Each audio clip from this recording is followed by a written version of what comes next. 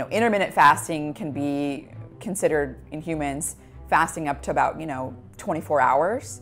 And then prolonged fasting happens when you get into like the 48-hour mark, so 2 days or longer.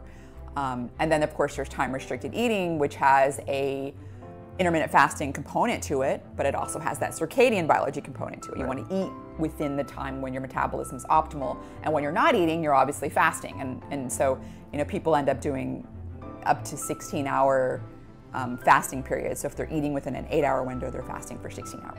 You get the benefits of the fasting part, so you're fasting for 16 hours.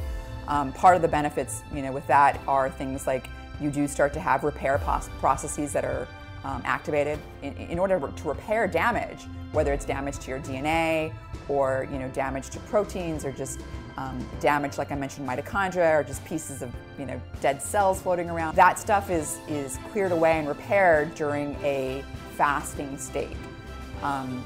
So you get that with the intermittent fasting and time-restricted eating, which has a fasting component. In addition, the time-restricted eating, you have the benefits, and this has been shown by Dr. Sajjan Panda, Ruth Patterson, others, that you're eating within your circadian biology in terms of when your metabolism is its most optimal. So you don't want to, for example, if you eat your first bite of food at 8 a.m. in the morning, and then you're eating dinner at 8:30 or 9, you've already gone past 12 hours. Sure. Your metabolism at 8:30 or 9 isn't going to be very good. And what may end up happening is you're not going to be as insulin sensitive, so your blood glucose levels are going to be higher, your fasting blood glucose is going to be higher, your fatty acid metabolism is not as good, so you're going to start to store fatty acids in adipose tissue rather than using them as energy. So you'll start to gain more fat mass, which has all sorts of problems. In addition to that, you may also, your body, because you have been going, it's been like over a 12-hour mark, when you eat that food in the evening, you may be resetting the clock, and your body thinks it's resetting the start time of metabolism.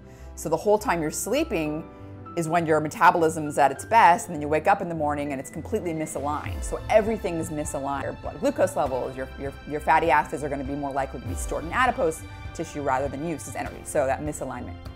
So that's the benefit for time-restricted eating, or time-restricted feeding as it's called with animal studies. To Dr. Valter Longo's research, he does a lot of research on what's called prolonged fasting, typically 48 hours or longer. Again, as you get into that, you may want to do that under medical supervision.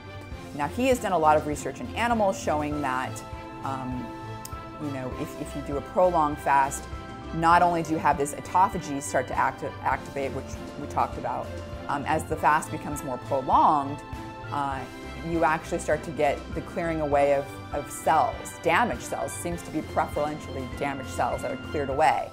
And in the process of that happening, you actually activate stem cells and sort of replenish those damaged cells with young cells. Animals were literally, during the fasting period, organs will shrink, and then during the refeeding period, which we'll talk about a little bit later, they regrow.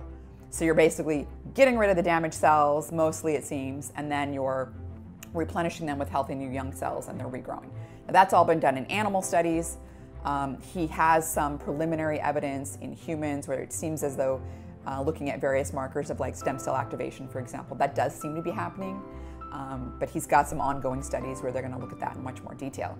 So that's a benefit of the prolonged fasting, which you don't really get from a shorter fast, because you need to really have a stronger stress. You have to have your IGF-1 levels really dip down. That takes time.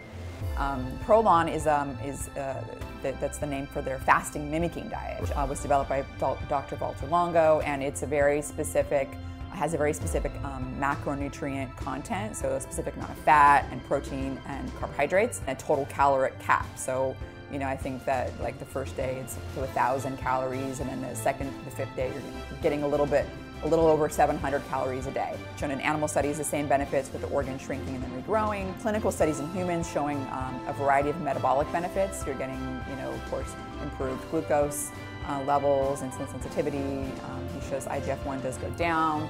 Cholesterol, like there's benefits with your cholesterol, metabolism, things like that. So that's also another sort of part of fasting. In animals, he has shown that you do get a lot of the same benefits as a water fast, but You have to remember, you know, animals have a much faster metabolism. Just a mouse, a rodent, for 48 hours, they lose 20% of their body weight. A human loses maybe. The question then becomes, well, you know, how much of the organ shrinking, regrowing with just a fasting mimicking for 5 days versus, you know, actually not eating, or, you know, so there's lots of little nuances that aren't quite figured out yet, but certainly there are benefits, and he's shown that in humans.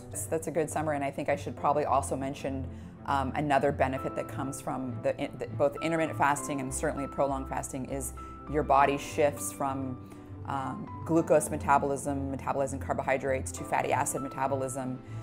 You get the production of ketone bodies like beta-hydroxybutyrate, which has in and of itself been shown by people like Dr. Eric Verdin to be anti-aging in a sense. A signaling molecule that's been shown to activate genetic pathways in the body that are known to delay age-related diseases, that are known to help increase repair processes. It's been shown to reduce damage that's generated by your mitochondria, which are, you know, basically what's generating most of the energy inside of your cells. But that whole process of generating energy, what we known as metabolism, generates a lot of, you know, very harmful reactive byproducts, and beta-hydroxybutyrate lowers that. So it kind of makes your mitochondria more efficient. But that's another benefit with the intermittent fasting and certainly the prolonged fasting.